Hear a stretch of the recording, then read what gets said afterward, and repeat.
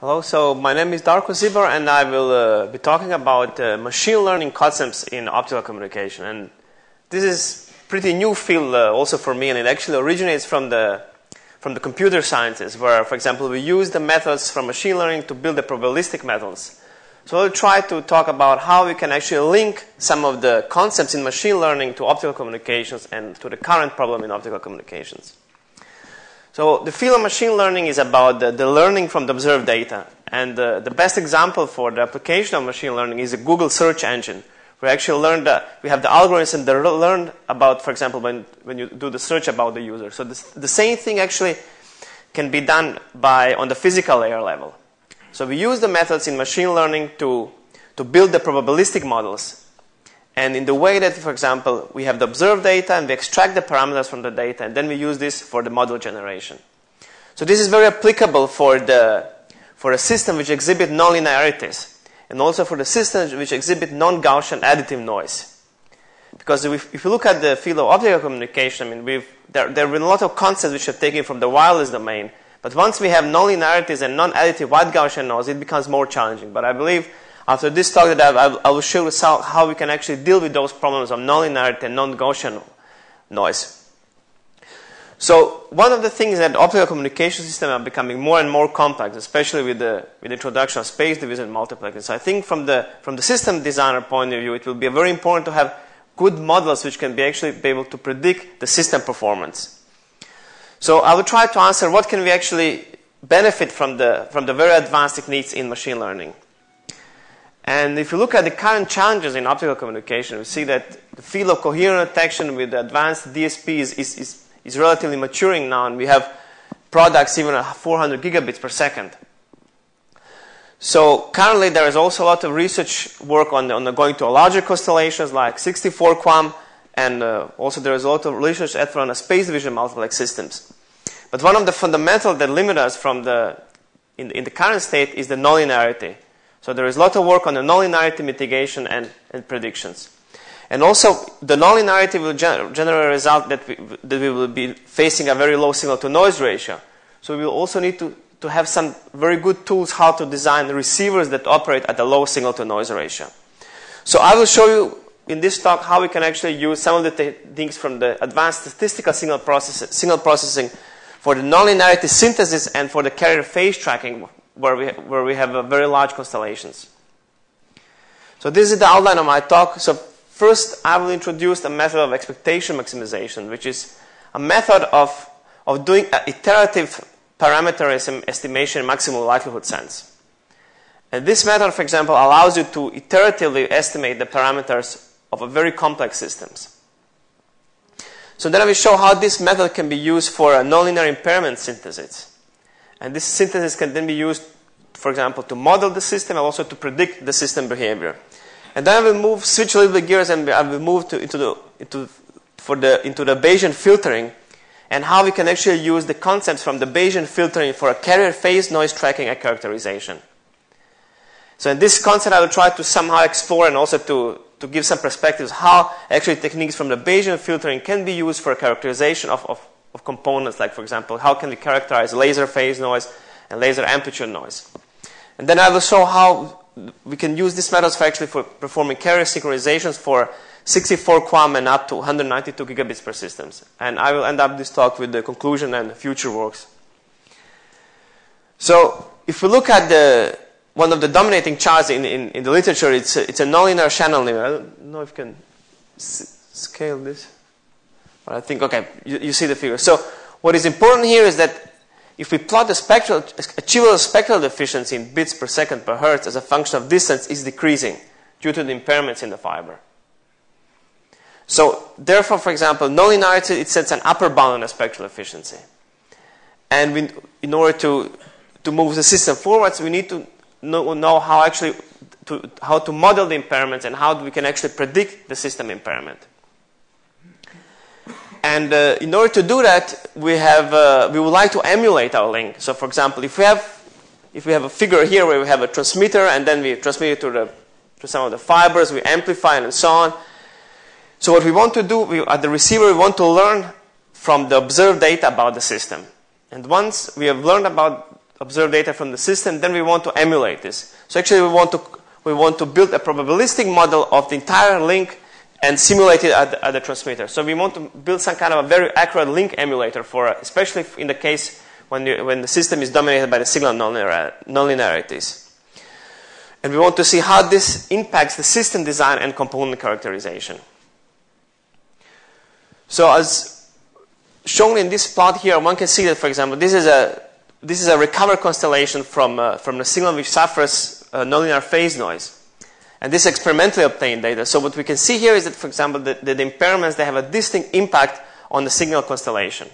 So, for example, the high power symbols, they are more scattered and they are more compressed. So optical fiber channel impairments will be imprinted on this signal constellation. So how can we use actually this information to mitigate the impairment and to learn something from the impairment? Because in the case of additive white Gaussian noise, we have circularly symmetric clusters. But in this case, I mean, due to the system nonlinearities, the clusters will be more distorted and they will have more the elliptical waveform. So what you can do is that we can consider, for example, that the signal we have received, it can be described as a Gaussian mixture. So we want to actually construct the PDF of our received signal. And in this case, for example, we have 16 clusters due to the 16 points in the 16 quantum constellation. So we assume that each of the clusters can be described by the two-dimensional Gaussian distribution. And the beauty about this is that we only need two parameters to characterize it. We need the means and the covariance matrix. So once we have the mean and the covariance matrix, we have the probability density functions of our symbols. So in order to extract the means and the covariance matrices in the maximum likelihood sets, we use the expectation maximization method. And once we have actually, so this is our true, demodulated constellation, which is the red and the blue curve. And then we run the algorithm to find the parameters that generated this data. And then what we do is, then we sample from the distribution. So in this case, we sample from the mixture of Gaussians. So, and then when we sample, then on the right we have estimated X polarization and Y polarization. And we see in this case, when the system is dominated by the AVGN noise, because we have circularly symmetric clusters, we see we have a very good, at least from this graph, very good representation of our true constellations. And this can be also used for estimating the impact of the impairments. So in figure to the right, for example, we have a tilted constellation. And we have also impairments from the transmitter, like an IQ modulator. So in this case, again, we learn from we run the system, and then we learn from the observed data about the system. And then we learn the parameters, and then we simply use some standard sampling techniques to sample from the distribution and regenerate the data. As I can see, there is a very good correspondence between, for example, X polarization and estimated X polarization. So in this way, by sampling from the mixture of Gaussian, we can actually generate the synthetic data which has impairments.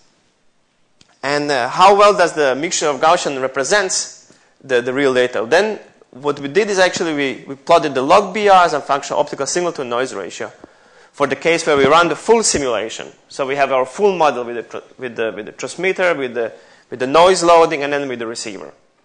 And then we learn the distribution, and then we plot again. So this is called the true beta array. And then we sample from the distribution, and we have the synthetic symbols, which are generated with the same probability distribution. As one can see from the figure to the left, there is a very good correspondence. So one application of this could be, for example, that one can save a lot of time in doing a system modeling in doing it in this way. But what is interesting is how well does this mixture of Gaussian represents the data when you are in the nonlinear regime. So then we did a simulation where we again plotted log BR as a function of input power, where we plot the true beta rate, which is the one actually that is obtained after running after. This was done for 1,000 kilometers, and then we learn about the system, and then we sample from the PDF, and then we plot again the data. So as one can see, if in the linear regime and in nonlinear regime there is a good agreement, but this BR we extracted from the EVM. And since EVM it requires some assumptions, then we also plotted the counted beta rate, because this is a symbol based. And so there is in the nonlinear regime, as expected, there is a slight deviation between the counted BR and the BR extracted from the Q factor. But in general, in this way, we are able to emulate the OSNR and and a nonlinearity. And we can see there is a very good agreement within a synthetic and a true data generation. So the next step, of course, is to go from the symbol level to the bit level. So for example, if you have a bits, and then you can actually induce this impairment and then do the true bit error rate counting in order to really evaluate how well is the system behaving. So next I will move to a field of Bayesian filter tracking. And I think Bayesian most commonly used example of a Bayesian filtering is a Kalman filter, where you can actually, for example, use it in radaring to track the targets. So for example, everything that has these dynamical states, it can be used to track by the Bayesian filter. So they're very useful for dynamical systems, and they're also very applicable for a nonlinear system where you don't have not additive Gaussian noise.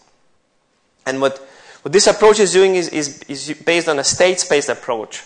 So actually you have your observation, then you have the parameters you want to estimate. And from the observation, you're all the time using, recursively estimating the parameters. And what you're doing actually at each step, you're estimating the posterior probability density function of the states. So you have a very generative model for the description of your systems. And from the PDF, you can estimate the mean and the covariance of the state vector. And I will show how this can be used for a carrier synchronization for coherent optical systems. So basically, this is one of the examples showing what's going on. Because, for example, the states, it can be something that we define. It can be a PMD vector, or it can be a phase noise. So this is the trajectory, for instance, of the phase noise. So these red circles corresponds, for example, samples at some instance of the time. Then these are the noise observations, which are far away from the instances where we have observed. So what we then do, we create at each sampling point a posterior PDF, and from this posterior PDF we infer the mean and the covariance.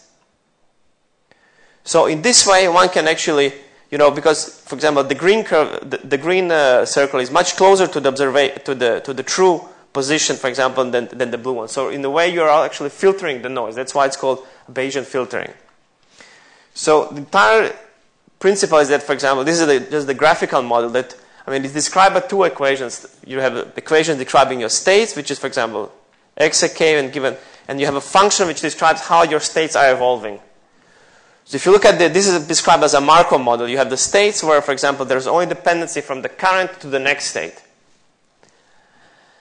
And then there is a function describing how evolution from the current to the next state is. And there can also be some noise parameters which is disturbing this transition. And then there is observation, which is actually linking by a linear or nonlinear function the states to the observations. And then we have non-observable outputs, which is the parameters that we want to estimate. For example, the phase, or for example, it can be also used for equalization, or we have a PMD vector. And then we have the observable outputs. And then we have some noise parameters like process noise and the measurement noise. So in this case, this is both f and k and h and k can be nonlinear functions. So what we do from the time instant k to next time instant, we are constructing recursively the PDF function. So for example, we want to compute what is the posterior probability of the non-observable variables like the phase noise or a PMD vector given the observations from 1 to k. So actually, this is just to show that, for example, there are only two steps involved. There is a step where you compute the prior, because you're computing the probability density function of your state k given the observations from 1 to k minus 1. So you are doing the prediction. So once the new measurement arrives, then you update your prediction. So you have a posterior. So in that case, you compute the probability of x at k given the observable values from 1 to k. So this is just the basics. So you're doing all the time this iterative computation. And typically, if you assume that you have that your posterior has a Gaussian distribution, then and you have a linear system, then it reduces to the Kalman filtering. But in many cases, this integration is intractable, and so you need to do some approximation. So there are some different methods like particle filtering, where you can actually approximate the distribution. So after some steps that approximated the particles, these actually converge to the true distribution. So even though it sounds so complex, so I wanted to test it how it works in practice. And this is experimental setup which was performed at the CPQD in Brazil. So you wanted to see how actually Bayesian tracking is performing when you have a large signal constellation. Because for a 64 QAM, the requirements on the laser line are quite stringent. And so this is basically the setup. We use the digital to analog converter, which is operated at 64 gigasamples per second to generate the data. We have IQ modulator, just typical setup.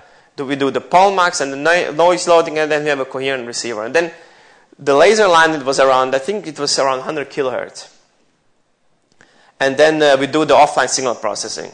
So actually what we do is, there are two ways of doing it, because in this case you will have a nonlinear equation describing the connection between your states and observable variables.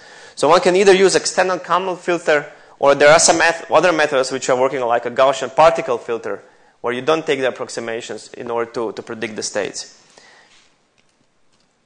And this is the recover constellation. So we also, because we are at the same time doing a parameter estimation, then we also plotted the optimum decision boundary in the maximum likelihood sense, just to make sure that our system is dominated by the AVGN, that there are no impairments from our transmitter, because that would tilt the constellation. Then we plot the beta rate as a function of OSNR in 0.1 nanometer bandwidth, and then we actually benchmark it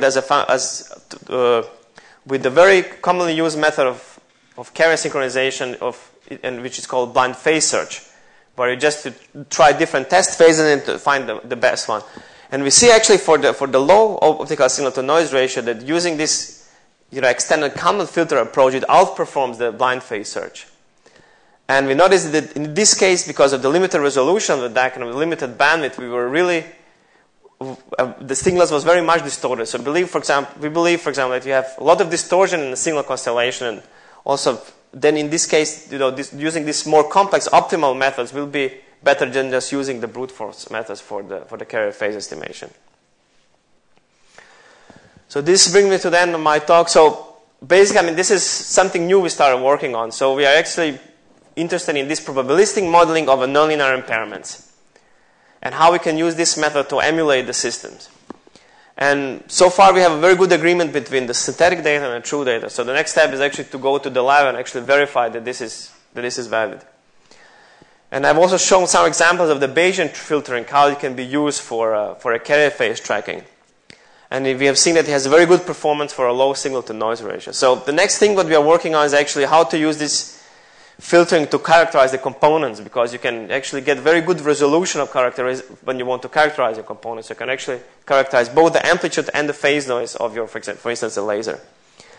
And then we're also looking into how to learn the distributions of the underlying system, because we've assumed, for example, that we have a mixture of Gaussians, but in many cases this is just an approximation. So we are trying to figure out how actually to learn about the exact distribution of the system. And then I would like to thank the people who have contributed to this work. So thank you very much.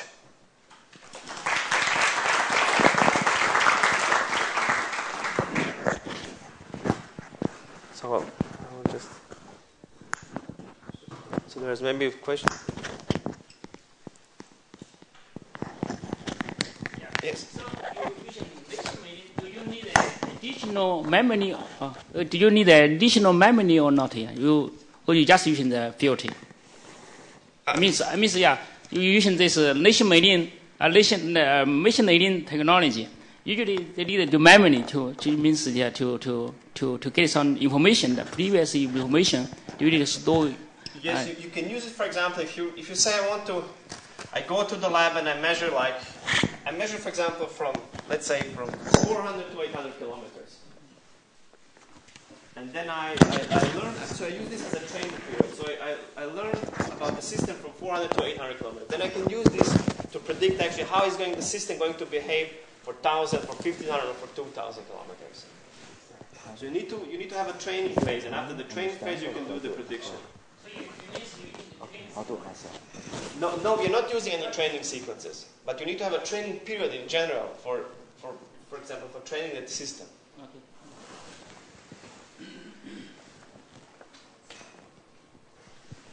Okay, so Chris. Yes.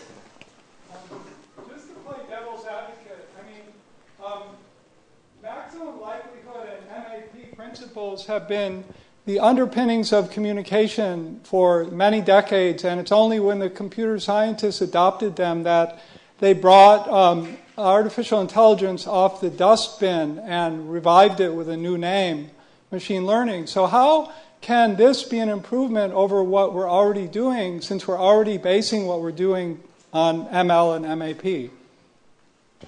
Well, you're right in this part, but I think we need to look for a new applications. And for example, if you have a system nonlinearities, and if you have a non-additive white Gaussian noise, then it's very difficult to estimate the parameters analytically, for instance. So you need to use some iterative method of parameter estimation. And it's true, I mean, the methods have been there, but I think the application of the methods will be new in this sense.